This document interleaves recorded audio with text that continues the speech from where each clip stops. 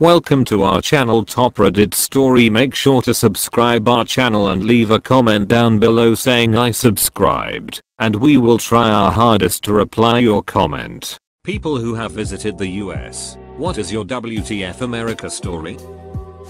I went to Applebee's, mistake no one I guess. I was then served by a nice young lady called Brittany who asked me with a serious face if we have trees in Scotland.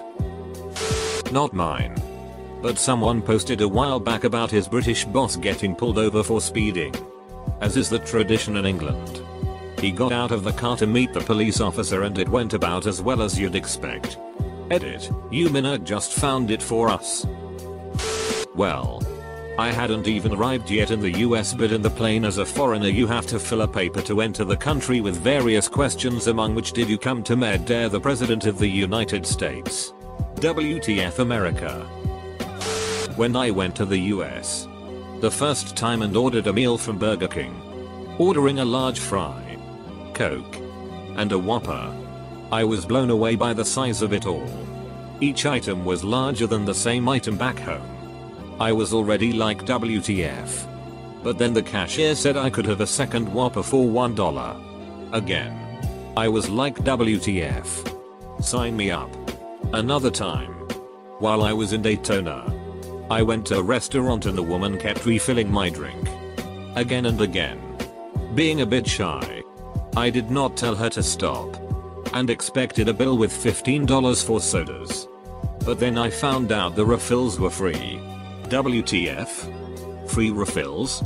I'd only seen that at places like Subway.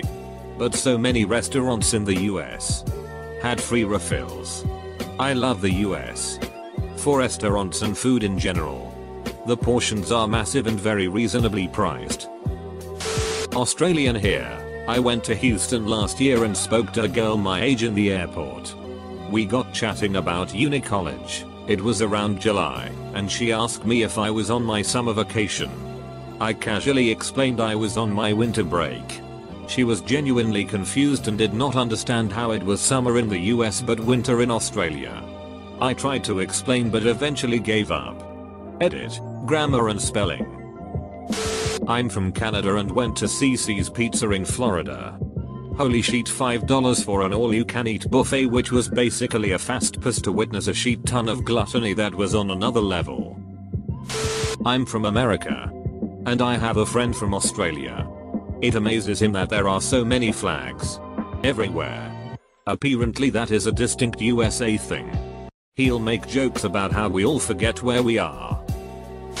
French ex-exchange teenager in Cali here. Summer 97. I was young and missed the field trip bus to Disneyland from San Diego. So I did something pretty stupid. I hitchhiked to go there by myself. Dude who took me looked like a plainclothes cops. But a good buddy. When he heard I was French he told me to never ever hitchhike in USA because it's pretty dangerous. Plus people could assume I'm a serial killer. So I boasted, look at you don't think I'm a serial killer. I'm not that dangerous looking or you are careless. He told me to open the glove box in front of me. There was a supposedly loaded, ducking Desert Eagle inside. He dropped me at the bus station and insisted to give me $10 for ticket. I had cash and waited for me to go in the bus. TLDR, still don't know if plainclothes angel or zodiac killer. I had to tip an ATM. When I first moved to America, one of the first things I saw after leaving JFK was a homeless man masturbating outside of Union Station. It wouldn't have been that strange. Except I had heard a lot of things about Nick from people who had been there, or knew someone who knew someone. etc. And I was worried what I was seeing was just going to be an everyday, everywhere thing all throughout the country. It depends on where you go. Cities that are large and high traffic tend to have a lot of volunteers who freelance. Mid-sized cities with substantially lower numbers of visitors per month often have a tourist bureau employing enough masturbators to provide auxiliary services. If you want, you can go to Orlando or Lubbock and get a personal assistant who will whack it while showing you the sights or even carry your shopping bags, one-handed. Those gaps in your toilet stall doors. What are they even for? Edit, to clarify. I meant the gaps in the sides of the door. Not the bottom. Peeking. Aussie here. When I started chatting to the cashier, she squealed and asked where I was from. I told her Australia and she instantly dumped down how she spoke. Do y'all speak English down there? I replied sporadically. She laughed and informed me that wasn't a word. Korean friend who just got off the plane in Atlanta. So many big fat black women. Yes. He said it loudly and in public. But my favorite was a Japanese fellow who went to a buffet with a group of us in Vegas. He sits down and his plate looks like a normal little meal. We all have heaps of shit all over ours. And his eyes bug out that we have so much food. I said he's really going to freak out when he realizes this is only our first plate. Me paying at gas station. Attendant hears I have an accent. Smiles at me. You speak English so well. Thanks. Although I should do, I'm from England. Cue confused look. Wait. They? She trailed off speak English there?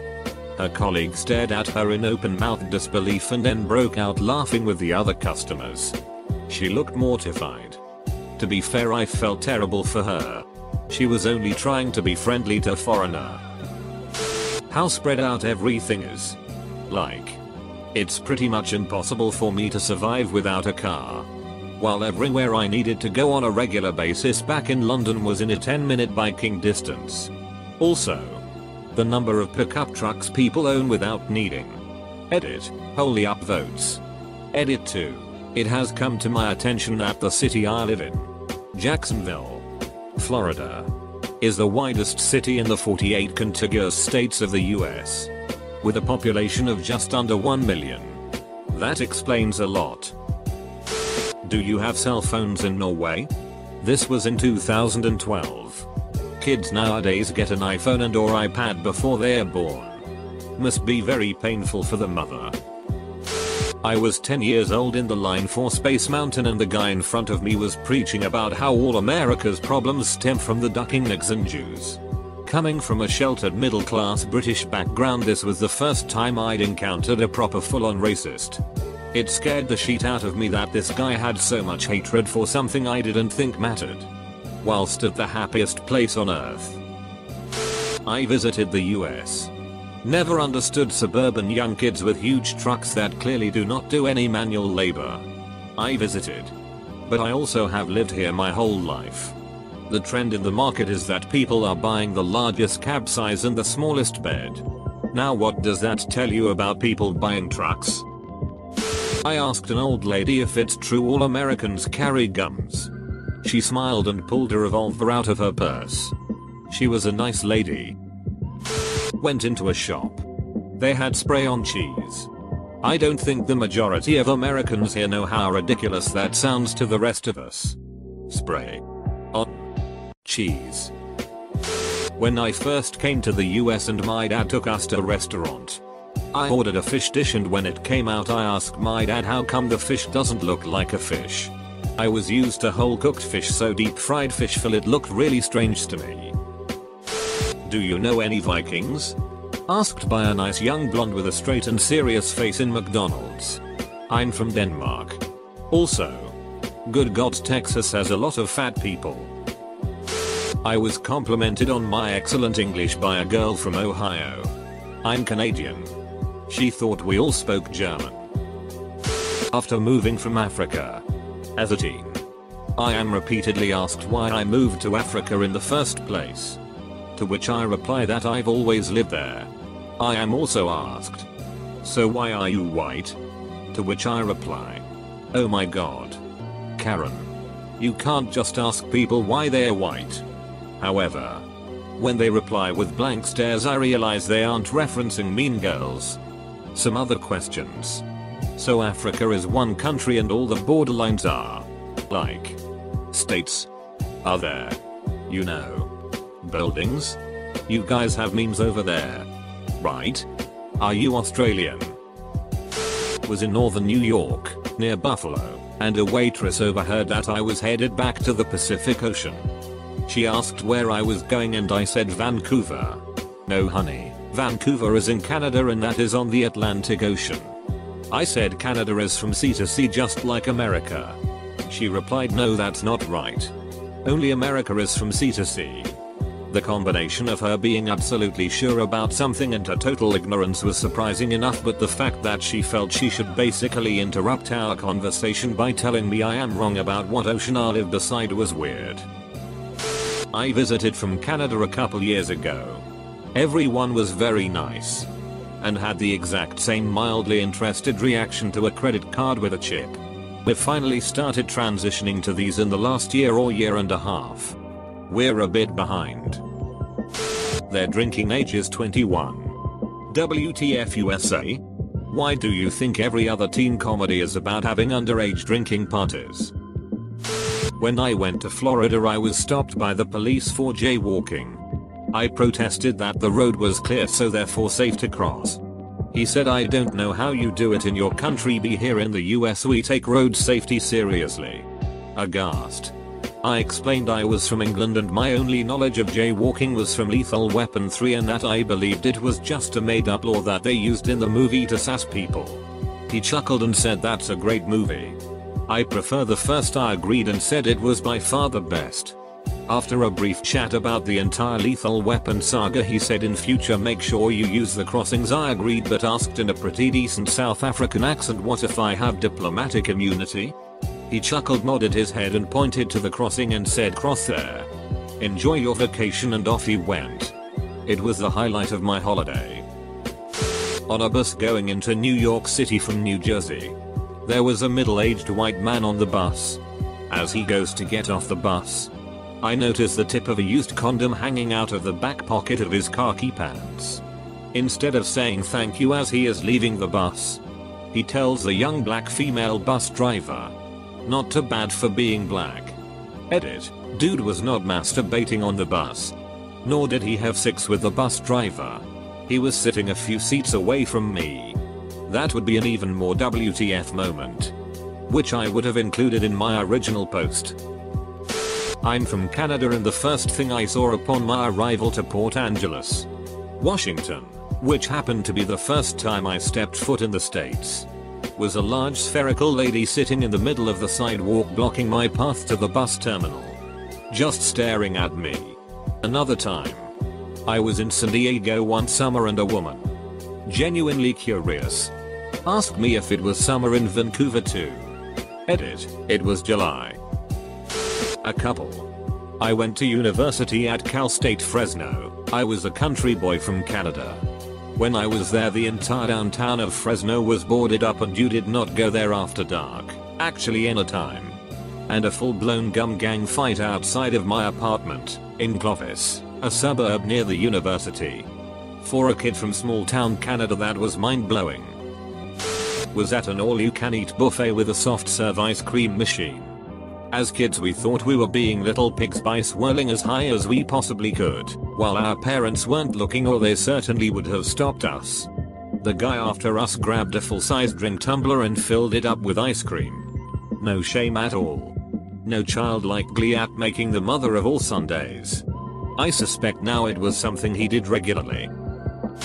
Asked a girl in a hooker lounge if she knew where New Zealand, my home country, was. She replied, asking, is that the country above us? Well, it is a globe. If you get the angle right, you'll hit New Zealand eventually. There was a place called Norma's in Washington State. Somewhere rural. Anyway, it was like a shrine to George Bush. The owner was guy in the back of a menu had his face with the quote, "Just call me Norma" on the back. Best burger I ever had. Called the George W. Bush burger. I ate a Hershey's chocolate bar. What the duck? How do you Americans actually like that? It tastes so cheap and vomity I had to spit it out. I'm Canadian and have visited the United States multiple times and have had an overall enjoyable experience on each one. I wouldn't blame this on America, but I saw a fat bald middle-aged man standing on the side of a Pennsylvania highway with bunny ears. I'm sure this happens in Canada too, but this is the first time I've seen something like this. A universal WTF for both foreign and US citizens, the Golden Corral. Everything was submerged in liquid butter. The patrons were larger than some cars. First night in LA, watched as a stolen cop car and a million cop cars flew past me down Hollywood BLVD at 60 miles per hour at 10 p.m. Then I turned and walked back into the Thai restaurant where I watched the fugitive get pit maneuvered and shot dead live on the news via helicopter chase cam. Dude sitting next to us was excited to tell us we had officially experienced LA. Over the top car chases. Action chase cam news. Neon lights in Hollywood. An Asian restaurant that made me feel like I was in an art film. He was right. I'm from the UK. Lived in the US for about 5 years now. Few things that annoy me. You want to get a loan for a new car? There's a fee for that, on top of the interest. You want to take money out of the ATM? There's a fee for that. You want to exchange some currency? There's a fee for that, on top of the exchange spread.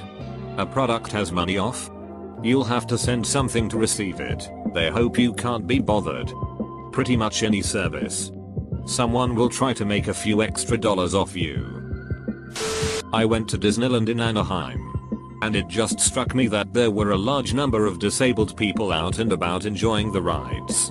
I'm from India, where there is no shortage of disabled people, but it was just the sheer number of disabled people that made me extremely happy that the park was accessible to everyone. You done good, America. I said to myself as I ate some horrible expensive fried thing. I later realized that most of those people were not disabled but fat people on scooters who did not feel like walking. Where do I sign up? I've told this story on Reddit before. But my biggest WTF was in fall 2005. Google Earth had just come out. And my colleague at the university lab and I were looking at it. She was a blonde bombshell from San Diego. And I'm a portly Indian boy. When I showed her Mumbai, my home city, she was blown away. You have buildings? Look. There's an airport. Oh my god. You have cars? How the hell do you think we get around? I asked.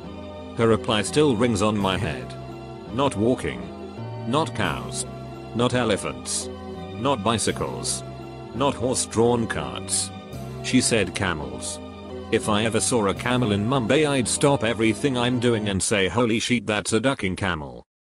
Railroad engineers, have you ever come across anything creepy or weird on the tracks while driving your train? I worked on the signaling for the light rail system in Pittsburgh, USA. We would do all of our testing late at night after revenue hours. Lots of wildlife around the tracks. As we were moving along at about 50 miles per hour, a white-tailed deer jumps out onto the tracks and we clobber the poor thing. The engineer doesn't hesitate. Gets on the radio and tells central control to call Hannibal Lecter. And gives the milepost. I look at him sideways but he doesn't explain. We continue our run into the city. Turn around. And head back out the same way. As we come up on the site where we hit the deer, there is a guy in full camouflage on the side of the railroad butchering the carcass. With a big pile of steaming deer guts next to the track. Did I mention it was about 15 degrees Fahrenheit and snowing? Engineer gives a toot on the horn and we continue with our run. I work in Houston as an engineer, and we usually putt around town between 10 and 20 miles per hour. Slow enough for a naked crackhead to jump out of a bush by a city park and start pleasuring herself in front of the engine. I guess she really likes trains. Edit. I also had a kid play chicken with my train when I was going about 50 miles per hour. But that was more scary than weird. I haven't hit anybody yet. But everybody says it's only a matter of time. Freight train conductor here. Wanna know what's creepy or weird? When people try to get across the tracks last second or play chicken with my 30 million pound train. You are not playing chicken with an inanimate object, you're playing with me and my engineer. When you lose. And it happened far too often. I get to see your exploded carcass flipping at 150 RPMs off the track and deal with the overwhelming feeling of guilt. Please don't try to beat a train. Edit. A few words.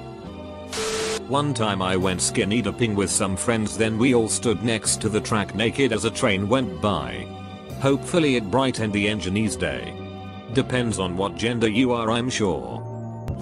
A large part of my family works for the railroad, and here is what I've heard. Not all creepy but scary. 1. My dad, who is a no-nonsense 6'6" man, came home one night after a derailment and was white as a sheet. He told my mom he met a man walking away from the derailment, which was in the middle of the woods. He didn't think it was too weird because some people check out wrecks and derailments. Anyway, my dad gets to the derailment and says hey to my uncle. The cause of the derailment was a truck that had been hit and then pushed by the engine.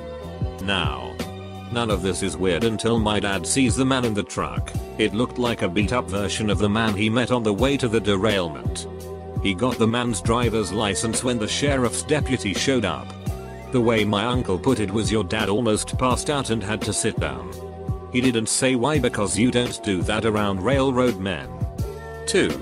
My uncle was walking the rails, which you do to prevent derailments and such, and he had to pee. So he went into some woods.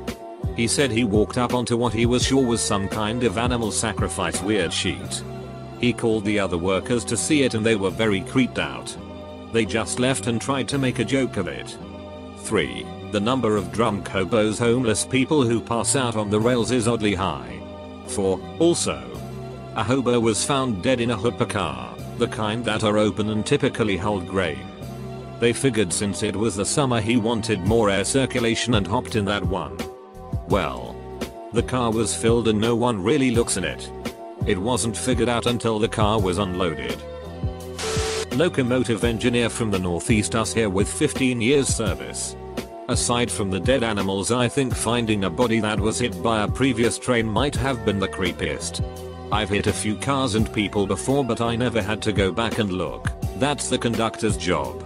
The person we found wasn't really identifiable as a human being. Just a pile of meat.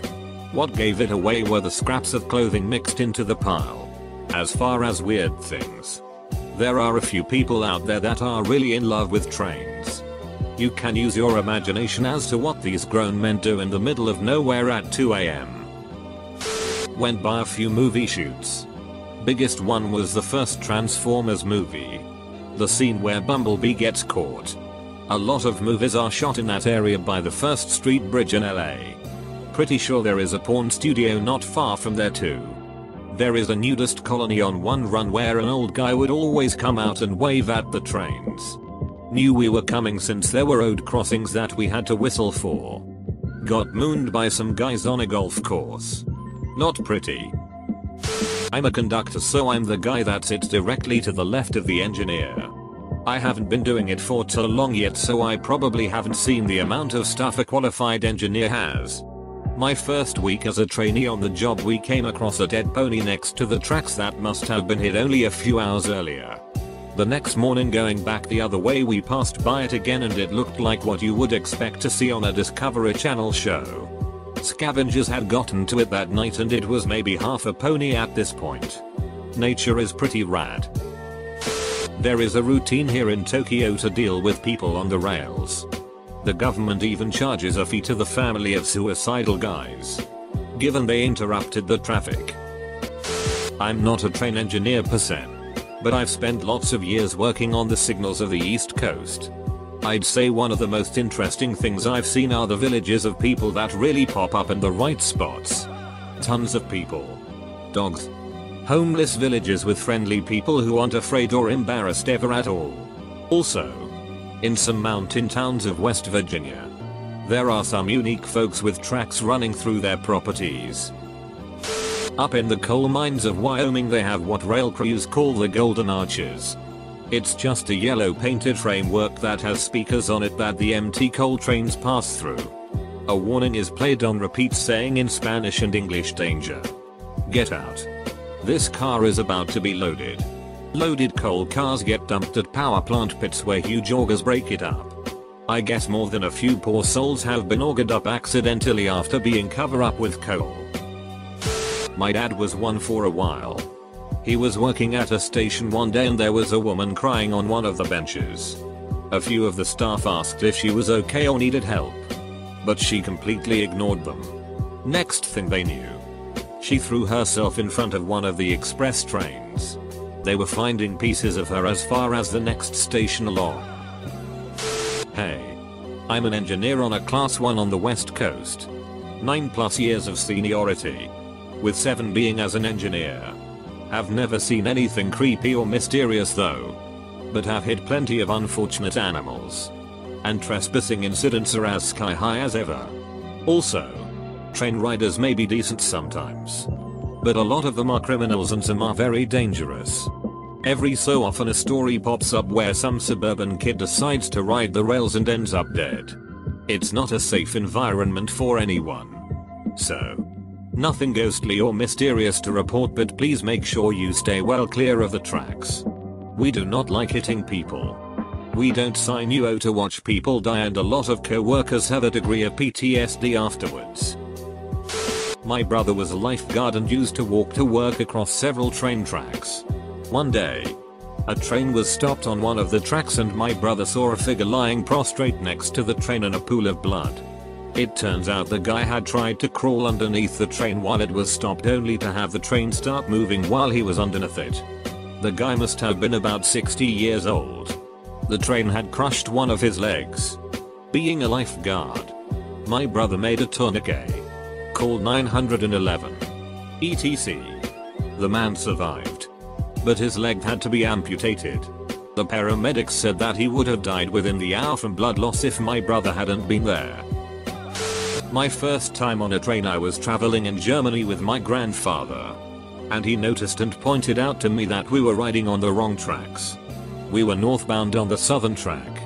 Our curiosity got the better of us when I pointed out that there were some guys in bright yellow vests doing some kind of maintenance.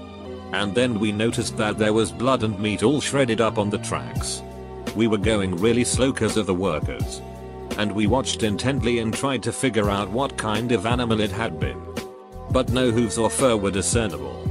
Then we went quite a distance without seeing many chunks. But the tracks were still bloody. Then there it was. A blue dress. Conductor here. One time in the middle of the night, in the middle of winter, 10 degrees and a foot of snow on the ground, my train went into emergency. I had to walk the length of the train to see what the problem was. The train was right in the middle of a very small town. As I'm walking by one of the houses on the outskirts of this town, I see a guy standing in the driveway about 50 feet from me wearing a trench coat and a sock hat type thing. The first thing that struck me as odd is that it was way too cold to be wearing just a trench coat. I shine my lantern on the guy. Wave. And say hi. Nothing. The guy doesn't even move. I continue walking past the guy to the end of the train while looking back very often. I get to the end. Turn around and head back. I get back to the house where this guy is standing and he is still there in the same place in the same position. I don't even say anything this time. I just speed walk back to the head of the train. The next day I'm taking a train back home during the day. I'm paying special attention to this house as we go by it. There is nothing there. The drive isn't shuffled. Nothing is there that could have been mistaken for a guy in a trench coat. I have since been by this house dozens of times and I have never seen a car parked there. Or a light on or anything at all. TLDR, saw a scary guy in a trench coat standing in the driveway of an abandoned house at 3 in the morning in the middle of winter. Not a train engineer. But once as a kid, 13-14, I was forgotten at a skating rink lock-in. About 8 AM the owner said that she had to go, so I took off walking towards home. It was about 12 miles away. After about a mile, I knew I could get on the tracks and it would take me right in front of my house. I was walking when I heard a train was coming in the distance. I moved off about 30 feet. As it approached, to the side away from the tracks, I witnessed a dog walk up to the tracks and lay its head flat on one of the tracks. As the train was getting closer, I called for the dog. I was about 50 feet away. It did not respond. I am sure the conductor did not see it, but it severed the dog's head away from the body. I was totally freaked out. I cried for about an hour. Then I decided to bury the dog with the rocks beside the tracks. I still had about 3 hours before I would arrive home walking. I thought for a moment that this was a sign that I should do the same. As I walked, I came to the conclusion that I witnessed this so I would not ever take my own life, since it was very disturbing to those left to witness. I've told this story to others since, and one time a vet tech told me that the dog must have known it was sick. When I got home and the others woke up, I told them about what I had witnessed and they accused me of making it up since they forgot me. It stuck with me for a long time. Not a railroad engineer, but the last time I went on a train. It was from Seattle to California. On the second night, we suddenly stopped and were waiting for a while. Apparently there had been a naked woman running along the train track and laid down and let the train go over her. I looked out the window after we stopped and heard the news. Well, sure enough, she was outside, looking right at me. I was 10 and I was scared as duck. I'm not a train engineer, but one time in grade school we were on a school trip and a railroad ran parallel to the road our bus was on. Our school bus ended up going the same speed and direction as a train and the conductors opened their window and yelled slurs at us. 4th grade was fun. Yeah, this is pretty unrelated to what OP is asking, but it's one of the most relevant things in this thread so far. Bit late to the party, but here we go. Probably the strangest, most messed up thing would be the time we hit a flock of sheep at line speed, 110 kph or about 70 miles per hour. No idea how they got there. Guess the fence fell over or the gate was left open, but the first I saw of them was what appeared to be long grass covering the tracks ahead. A second later we realize they are sheep, so start leaning on the whistle. A matter of seconds after that and we're on top of them. Can't forget the awful continuous noise it made, nor can I unsee the bits of wool and guts on flicking up onto the windscreen. The smell itself was horrendous, especially once the heat of dead sheep started cooking itself on hot traction motors underneath. We pulled up at the next crossing loop to cross another train, so we got out and viewed the damage. I used to have photos, but that phone has since died. Frequent Amtrak rider here. I've seen more Texas red eyes and bare asses than some internet but porn fetishists. Also some pretty obvious meth labs. Homeless bridge dwellers don't wipe, and rich dude bros and wood girls along waterfronts have some very white cottage cheese asses. Oh, and homeless camps. It's like the ducking Great Depression, but the government won't admit it. This happened on the L train in Chicago. I got on the Orange Line train heading north from Halstead. The train car was empty except for a passed out hobo in the corner. The next stop, this weird looking old guy gets on. Locks eyes with me as soon as he enters, and despite having a completely empty car's worth of seats to choose from, sits down directly behind me.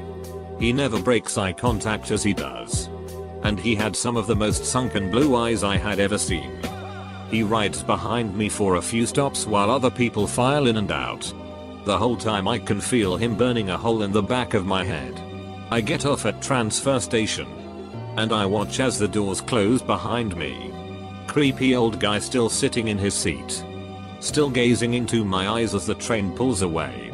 I ran through the station to my next train, and after riding it for several stops, I get out and look around for my friend who said she would meet me at the platform. As the people dissipated from the station and I looked for my friend, I realized the same guy from the train I had been on earlier, the same one that I saw pull away with him still on it, was at the end of the platform and still staring intensely at me. I froze, felt confusion slowly fade to horror and booked it out of there. Told my friend and she was like, okay.